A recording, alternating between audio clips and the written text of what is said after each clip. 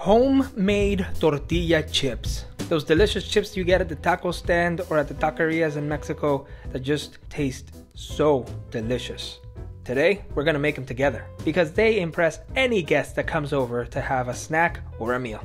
To make it, it's relatively easy.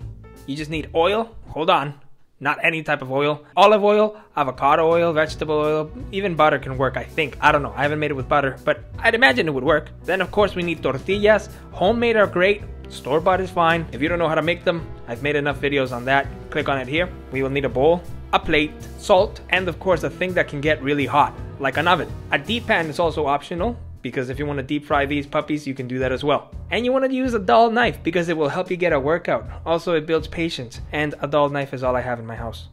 Let's begin. First, you get your tortillas. I didn't want to make you watch how I make tortillas because I have enough videos of that. So here they are. These are my tortillas that I made by hand. Get your bowl, get your oil, put some oil in that bowl, and get a plate for your tortillas.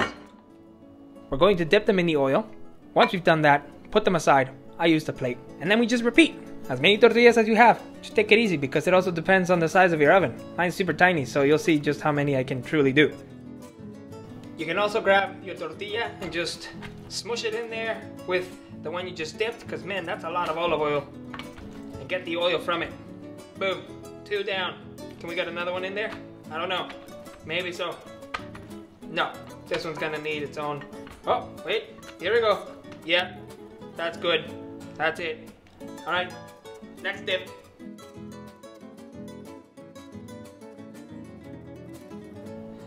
Baby, can you help me hit pause on this video?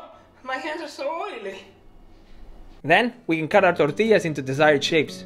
Because I'm not an expert, check this craziness out. Yeah, they're not all triangles, huh? Yeah. Really throwing my guests for a whole loop. Is that the expression? Turn the oven on and wait. While we wait, let me tell you this crazy story. While we were getting all the ingredients together, okay, put your cut tortillas on a baking pan.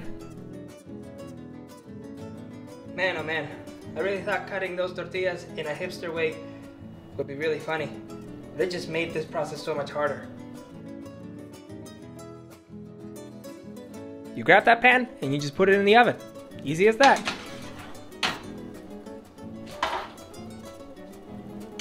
Close that puppy and we wait 7 to 13 minutes, depending on how ghetto or how nice your stove is. Ours, not so nice. A good sign that they might be almost done is that the corners, at least from the triangle ones, they start to prop up. So look out for that. I don't know about the square ones. I've never really done square chips before. The oil continues to cook them once they're outside. So, take them out before they get burned.